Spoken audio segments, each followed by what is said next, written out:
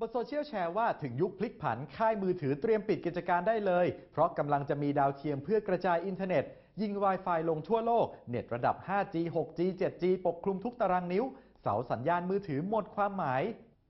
ชัวร์เหรอ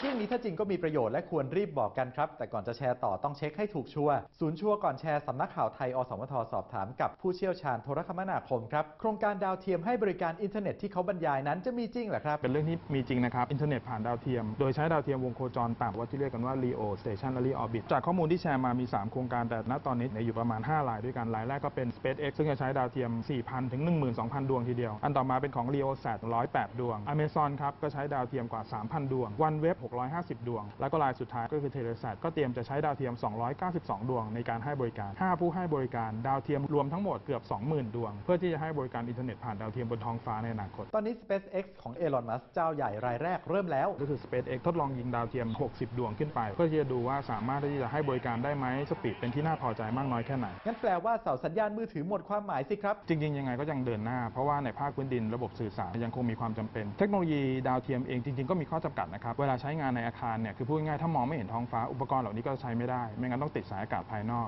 อาจารย์ชี้ว่าการสื่อสารภาคพื้นหรือแบบตั้งเสาบนพื้นกับการสื่อสารผ่านอวกาศหรือดาวเทียมมีแนวโน้มจะเกื้อหนุนกันมากกว่าหักล้างกัน 5G ในอนาคตก็ไม่สามารถที่จะมี global coverage หรือว่าเป็นพื้นที่ให้บริการระดับโลกได้ในขณะที่อินเทอร์เน็ตผ่านดาวเทียมจริงอยู่สามารถครอบคลุมพื้นที่ให้บริการระดับโลกในมหาสมุทรก็ใช้ได้ในทะเลทรายก็ใช้ได้แต่ว่าให้บริการในอาคารหรือในเมืองใหญ่ไม่ได้จริงๆเราอาจจะเห็นภาพของการหลอมรวมใช้ร่วมกันนะครับทั้งใช้โครงข่ายภาคพื้นดินแล้วก็ใช้โครงข่ายอวกาศมันไม่ได้เป็น killer เทคโนโลยีซึ่งกันและกันผมเชื่อว่าในอนาคตน่าจะผสมผสานเขาจะบอกว่าวงการทีวีและสื่อทุกวันนี้ก็จะหมดความหมายด้วยทีวีภาคพื้นดินยังไงก็คงยังอยู่ที่สุดแล้วอาจจะอยู่ในจุดที่คล้ายกันครับในพื้นที่ที่สัญญาณปกติเข้าไปไม่ถึงก็ใช้สัญญาณอินเทอร์เน็ตผ่านดาวเทียมเขาบอกว่าเน็ตจะครอบคลุมและใช้ฟรีแต่คนจะทำธุรกิจต้องเสียเงินที่สุดแล้วเนี่ยเน็ตที่ลอยมาจากฟ้ามันอาจจะไม่ได้ฟรีทั้งหมดผู้ให้บริการเขาไม่ได้ลงทุนฟรีครับเม็ดเงินลงทุนในหลายพันล้าน US ดอลลาร์เพราะนั้นก็ต้องมีการทำธุรกิจจะเป็นระดับ 5G 6G 7G เลยเหรอครับจริงๆยังไม่ถึงขนาดนั้นปัจจุบันต้องเรียนว่าเทคโนโลยี 5G ก็ยังเป็นช่วงของไพลอตนะครับกำลังจะเริ่มใช้ส่วน 6G 7G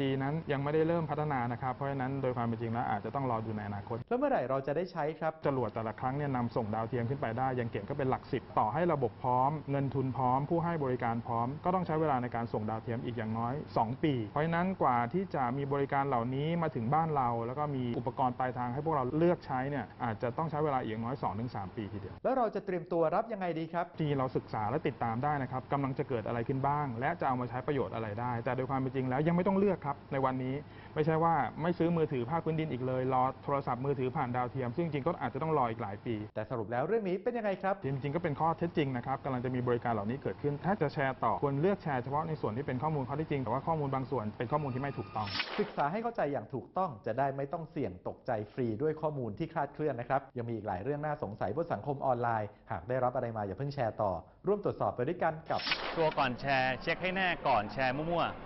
ๆสนับสนุนโดยกองทุนพัฒนาสื่อปลอดภัยและสร้างสรรค์